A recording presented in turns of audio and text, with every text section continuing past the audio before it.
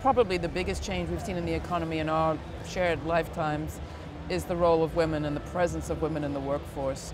How are women changing the face of our workforce and the type of work that we think of as driving our world economy?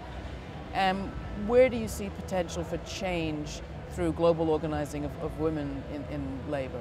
For too long, women's contribution's been ignored, and frankly, as a formal labour movement, until the last few years, we haven't paid enough attention to both the dignity and respect that we ought to pay to women working in the informal sector, as well as working in the formal sector, but also to the economic threats of allowing jobs to become increasingly part of the informal sector. And that sector with no rules, desperation, an absolute sector of desperation of the economy, actually has a dominant female face. It's women and young people, mostly migrants, but increasingly young people everywhere. And if we could formalise those jobs, if we could see women in the workplace in equal numbers to those of men, remember women hold up half the sky, but in fact 80% of men are in the workforce, whereas only 30% of women are.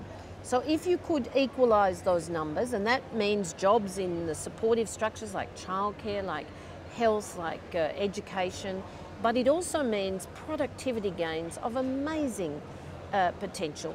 If you equalise the numbers in France, you would get 4% increase in GDP, in Japan 8%, in Egypt a whopping 34%. Now we're talking about global recovery.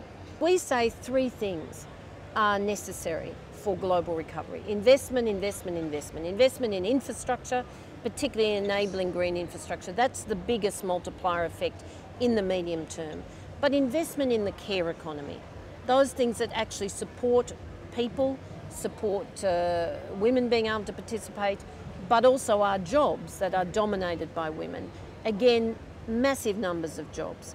And of course, fundamental social protection, minimum wages and collective bargaining, the income distribution tools that actually will help lift demand and give people confidence to participate in their economies. You do those things, we get rid of the racketeers, the casino capitalists, and you actually have a chance of building an alternate model for the global economy, one that is based on shared prosperity, and that requires an alternate model of investment and new investment in social policy. The AFL-CIO this year at their convention gave a very special award to a group of domestic workers. Do you want to talk a bit about them? Well, their domestic workers are just wonderful, can I tell you. They're strong, they're feisty, and they've fought now for 10 years.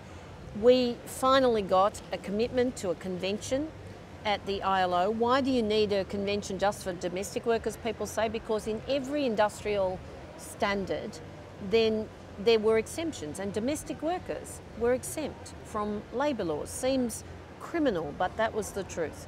So we got a convention, saw them included in international standards. We've now, through the ITUC's 12 by 12 campaign, we've seen 12 countries ratify that convention and about a dozen more saying they'll do so in the next 12 months. And you saw it, the domestic workers organising themselves. Fantastic.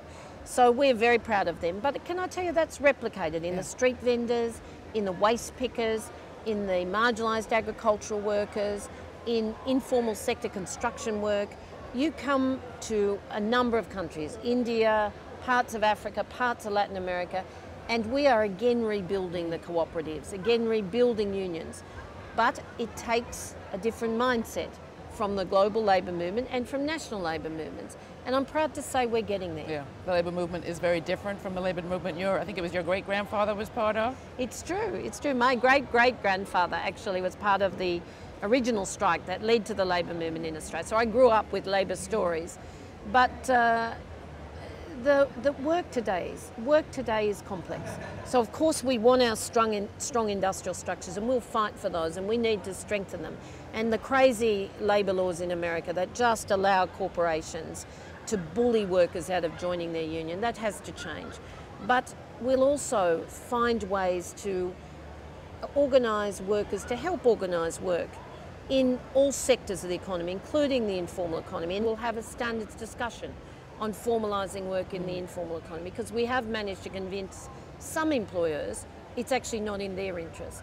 Not your American employers necessarily, but some employers. We've got some work to do. So we'll see.